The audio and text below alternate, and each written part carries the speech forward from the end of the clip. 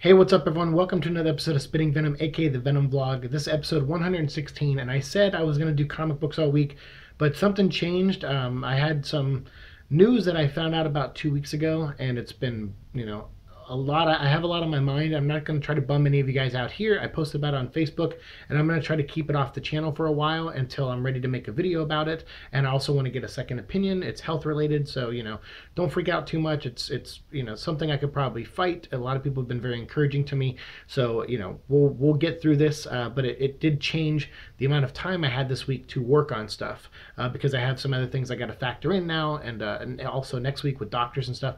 So I am still going to do Venomverse and Poison X. I'm going to do those episodes, but the $1 Venom comics that have been coming out, the True Believers, I'm probably going to save those videos for like next week or the week after when it gets a little bit slower, because we actually got some movie news today and I want to talk about it because people were asking me this as early as a couple hours ago. Hey, what songs do you want on the Venom soundtrack? And I didn't get a chance to answer yet. I just saw the comment before I started recording this, so I'll definitely answer before I post this. But as far as music goes, I just want a good score. I think a lot of movies nowadays, they do try to put songs, and things that are like, make a soundtrack and stuff and put that together. And I like that stuff. I mean, I liked in the 90s, like the Crow soundtrack, I really liked. I like the Spawn soundtrack. And I like when albums try to do something different or just try to find something that fits perfectly to the tone of the movie that they're making.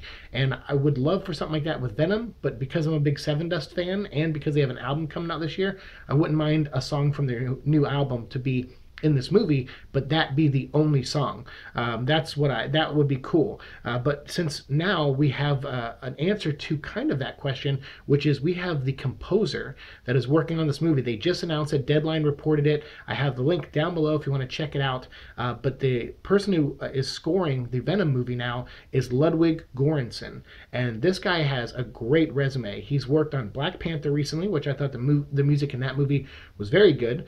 He also worked on Fruitvale Station with Ryan Coogler before this, and Creed, which is awesome. And he's also worked with Ruben Fleischer before on 30 Minutes or Less, one of his movies in 2011. But then he's done stuff like Central Intelligence, Death Wish, and then worked on shows like Community and New Girl. And he's even the producer of Childish Gambino's albums, Donald Glover. So this guy has a great wide palette of different styles of music he uses, and I think that's perfect because there are times in Venom that I'm going to want to hear something very sci-fi-y, maybe something very ambient, like a John Carpenter score. And then there's going to be times where I want like a rhythm and a bass to get your heart pumping and your blood flowing. So there's going to be a lot of stuff and different styles that maybe this movie needs. And if you're going to find one guy to do it, this guy seems like a great choice. So I have a full article, like I said, from Deadline down below if you want to check this out.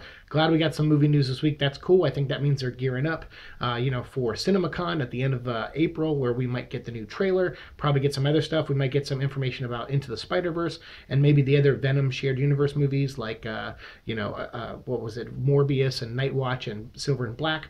And then maybe even some Spider-Man Homecoming 2 news, but I don't know, maybe too early for that. But I don't know, maybe, because Sony is, they have like a 2-hour panel right at the beginning of CinemaCon. But when I saw this news, that made me feel good because I was like, hey, cool, we got some movie stuff, and I just didn't have the energy to make a ton of other videos tonight.